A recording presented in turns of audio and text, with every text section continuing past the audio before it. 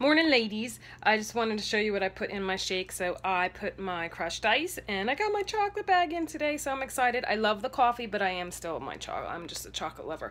Plus, in the chocolate, I like to put a scoop of my greens in there, so I get the extra greens for the day. And then I like to put my PB2. I put 2 teaspoons of the PB2 in there. And then I have bladder issues, so I actually have this thing called ClearTrack, which is Demanos, which helps with any type of bladder issues. So I put all of that in there. And I'm actually going to start incorporating, my husband was searching online because he thinks he has Lyme's disease again.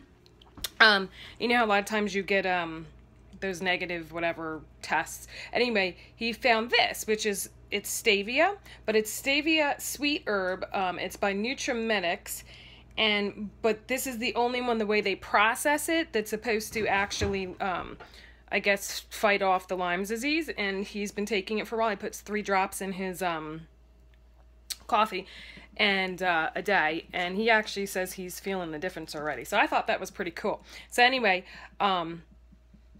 if you think you might have Lyme's, this might be a good thing. I just started today. I put it in my coffee, so I wanted to kind of see, because I'm just always a mess and just tired and lack energy but anyway, have a good day. Bye.